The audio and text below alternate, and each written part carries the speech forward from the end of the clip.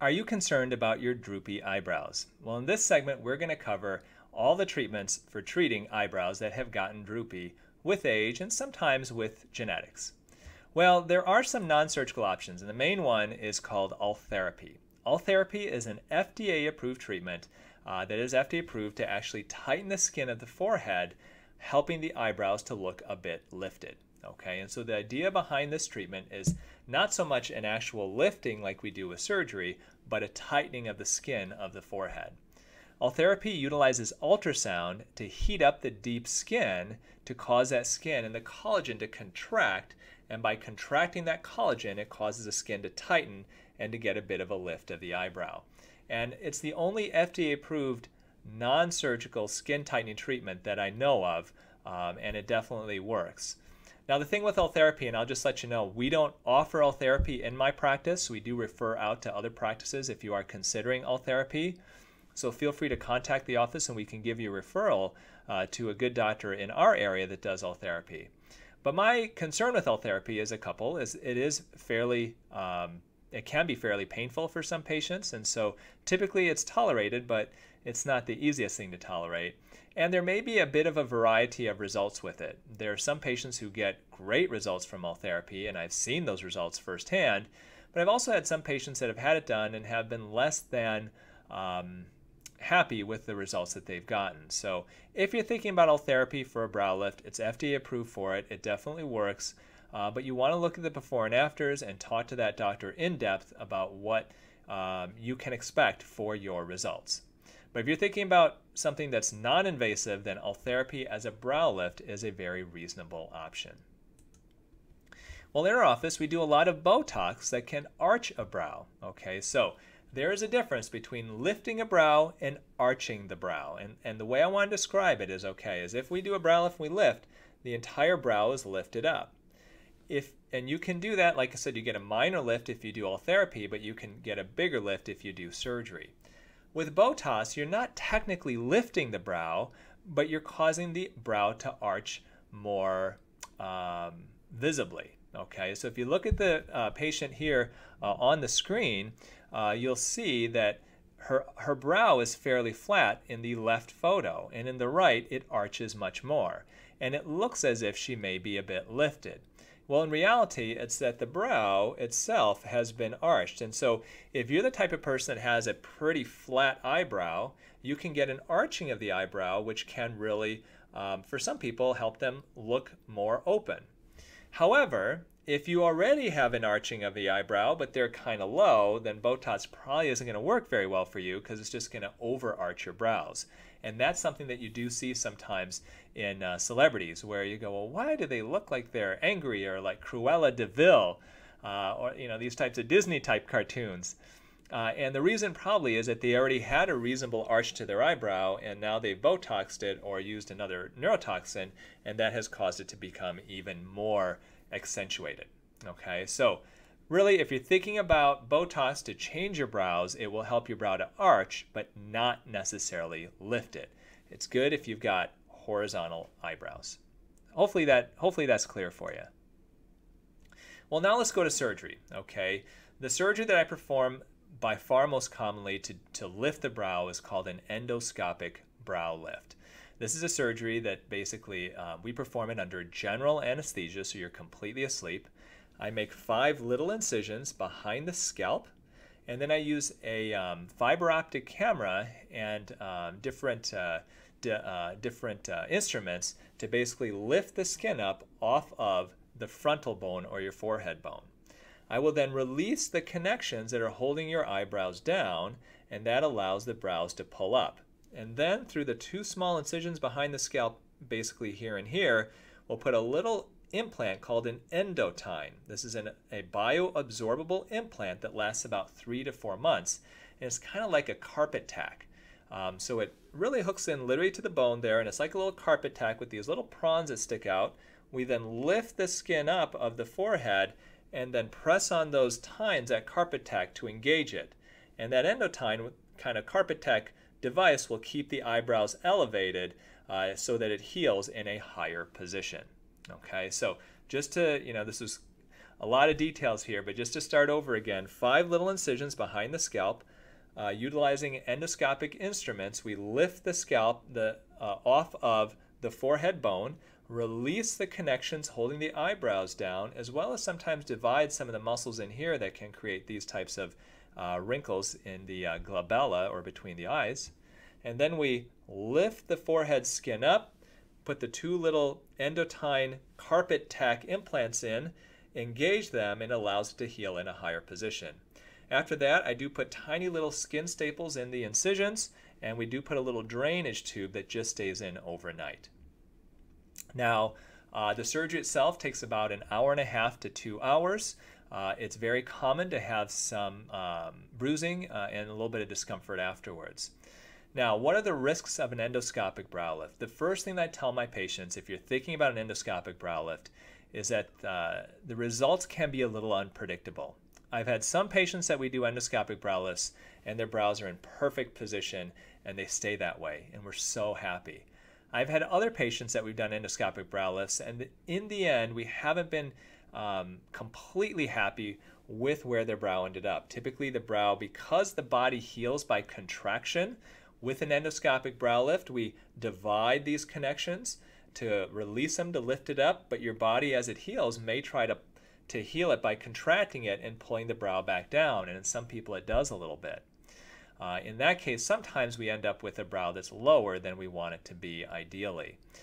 In order to prevent that, we do recommend Botox injections to the glabella, to this area, at least a week, if not more, prior to the endoscopic brow lift. And that will also help prevent you from doing this and kind of pulling those eyebrows down as we want them to heal in a higher direction. So I tell my patients afterwards, always think up. Always think up afterwards, because we want the brow to heal in that higher position.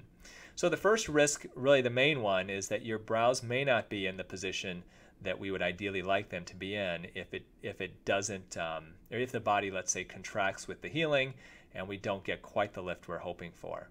Other risks that you can get: bleeding and infection. Those are very unusual, but you can get a bit of a blood collection. That's always a possibility.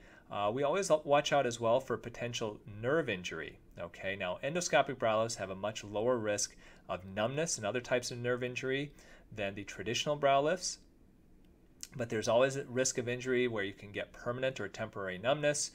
There's also a nerve that comes up this part of the face that helps you lift up your eyebrows, and if that nerve is damaged, then that can cause you not to be able to lift up your brow. Very, very rare to injure a motor nerve like that and to create a problem like that. Other risks, you can get where the incisions are. Some people can get little areas where they lose hair. Usually that is temporary. The hair can go into a phase for 3 to 4 months where it just doesn't grow, but eventually does grow in. And you can get fluid collections, and those are kind of the main things that we see. And during a consultation face-to-face, we'll go over more of those potential risks with you. So what's the recovery like for an endoscopic brow lift? The recovery typically is not that bad. So the surgery, like I said, is about an hour and a half to 2 hour surgery. It's a general anesthetic, so you're completely asleep the whole time. After surgery, when you wake up, there'll be those 5 little incisions with the little skin staples there. There'll be a little drainage tube coming out from the side, which we will take out the next day. I don't typically put wraps or anything on your face after the endoscopic brow lift. You may have a little bit of blood in your hair, and typically then you head home afterwards if this is the only procedure that you're having done at the time. You can shower and gently wash your hair 2 days after surgery. So after surgery, 2 days later, perfectly fine to get in the shower. Make sure if you're the type of person that gets lightheaded in the shower, you have somebody with you just in case you're not feeling right. But you can take a shower, you can gently wash your hair. I don't recommend using a brush for several weeks. Use your fingers and always go from a front to back direction.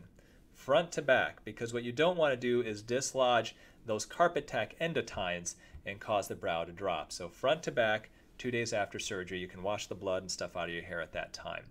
Then you come back to see us at typically 1 week after surgery. At 1 week, we'll take out about 2/3, 1/2 to 2/3 of the staples. Make sure everything looks good. The drainage tube, if I didn't mention earlier, comes out after 1 day. Okay, so typically you come back to the office on post-op day number 1 to take those drains, that drain out. At 1 week, you have the majority of your skin staples removed. The rest of them are removed at 2 weeks. Typically, people do get some bruising. Believe it or not, even though we don't operate on your under eyes, bruising comes from the forehead and moves down. So you may find a week or two after surgery, you're going to have some bruising of your lower eyelids, believe it or not, even though we don't do anything to them. You'll probably have a bit of a headache right after surgery. You may take a handful of pain pills the first few days at most, but most people are off pain pills after just a couple of days. So once again, at 2 weeks, the rest of the skin staples are removed. You can start exercising typically at 3 weeks. Now, it will take anywhere from 6 to 8 weeks for most of your swelling to go away, and it can take 4 to 6 months for all of your swelling to go away. And those scars can take really 6 to 12 months for those scars to completely mature. And I mentioned earlier that you may have a little area where you lack hair growth for a few months as well. So final result can take 4 to 6 months.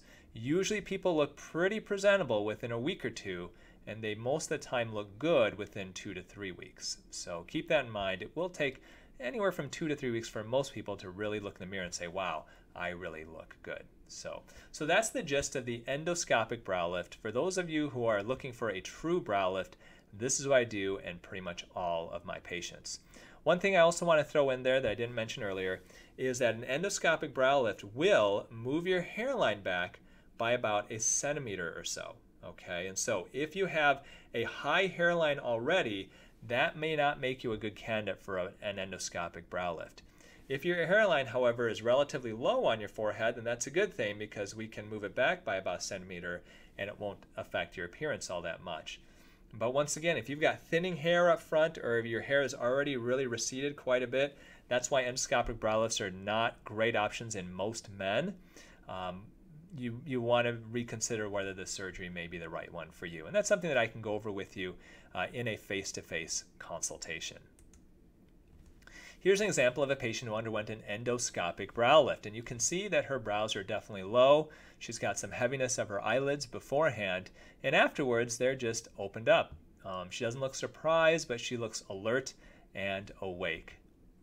Another example of a patient who underwent an endoscopic brow lift, she looked kind of grumpy on her before picture, and the endoscopic brow lift combined with a little Botox in the glabella, which is this area, really helped to soften her appearance and lift those brows up and make her look more pleasant. And another patient who underwent an endoscopic brow lift, sometimes the brow lift results are fairly subtle. They're not super dramatic, but as you can see, really helped to open up her eyes. She also had a lower facelift and some fat injections as well. Well, what about the open brow lift? The open brow lift is is an older surgery, still being practiced by a lot of surgeons out there. There are some surgeons that don't believe that an endoscopic brow lift works all that well, and so they still do the open brow lifts. And the gist of this surgery, and I honestly haven't done one in over 12 years, is that you make a cut through the scalp from ear to ear, or sometimes people will make it in the front of the scalp, then lift the forehead skin off of the forehead bone, divide those connections really like we do in an endoscopic brow lift, but this you divide it literally right in front of you, sometimes removing a little bit of muscle through the glabella, which is this area, pulling everything back, and then removing a strip of scalp or a strip of forehead skin, depending on where your scar is, and then typically stapling it shut all the way across. Yes, this is a big operation. It sounds kind of scary because it is a little bit scary. This is a procedure, however, that really does work. But it's quite invasive. The concerns that I have with this operation are bald areas because of such a long incision, higher risk of numbness as well, and it's harder to recover from. So I haven't performed one of these in quite a long time. I typically do recommend the endoscopic approach for almost all of my patients. The only patient that may want to really seriously consider this is if you have a very high forehead, a high hairline, where you can shorten it by doing the open brow lift. But the problem, excuse me, but the problem with that is that scar in the front of your hairline can be very visible, and that's the bad thing, and that's why I don't typically recommend it. So. Well, these are your various options. If you've got droopy eyebrows, you've got the options. You can do something non-surgical like Ultherapy. you can consider Botox as a way to arch your brows, even though it's not a true lift, it's an arching, or you can consider the endoscopic brow lift. I hope that this was useful for you in your quest to treat your droopy eyebrows.